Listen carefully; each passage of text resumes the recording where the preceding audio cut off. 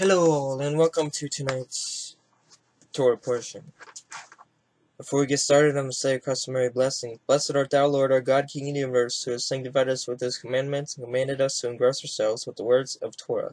Please, Lord our God, sweeten the words of your Torah in our mouths, and in the mouths of all your people Israel. May we and our offspring, and the offspring of your people, the house of Israel, may we all together know your name, and study your Torah for the sake of fulfilling your desire.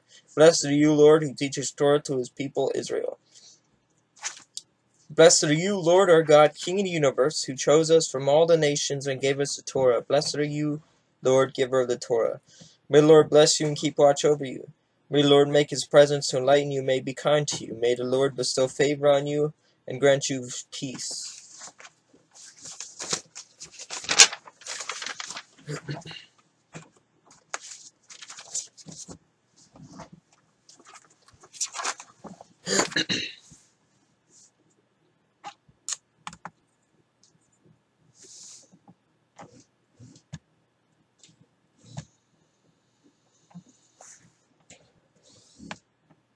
Zechariah 3, 1 through 4, 7.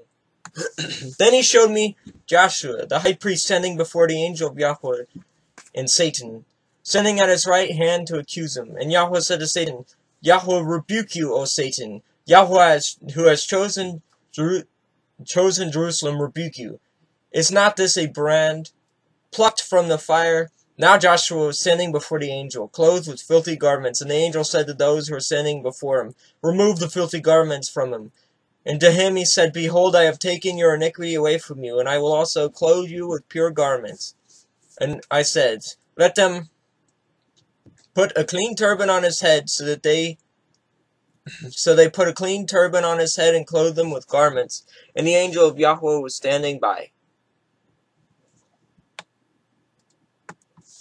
And the angel of Yahweh solemnly assured Joshua, saying, thus says Yahweh of hosts, if you will walk in my ways and keep my charge, then you shall rule my house and have charge of my courts.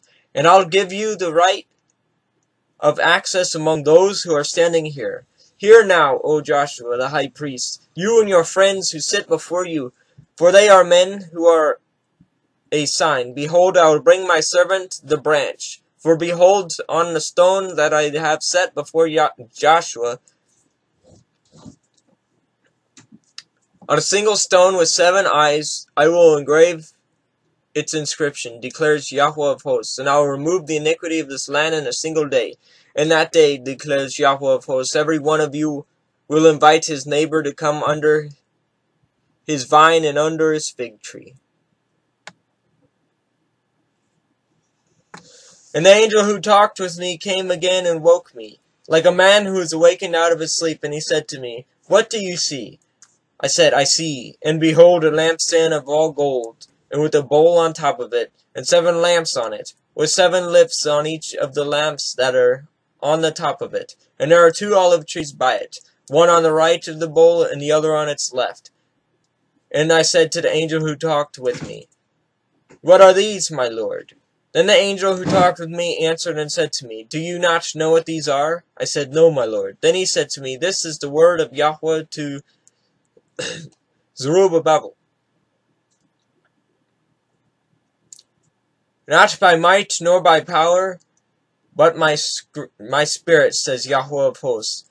Who are you, O great mountain, before Zerubbabel?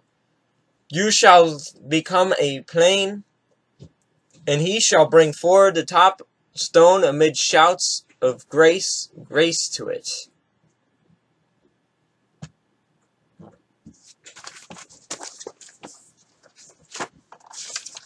Blessed art thou, Lord our God, King of the universe, who gave us the Torah of truth and set everlasting life in our midst. Blessed art thou, O Lord, giver of the Torah. If you watch this long, I'm going to ask a series of questions.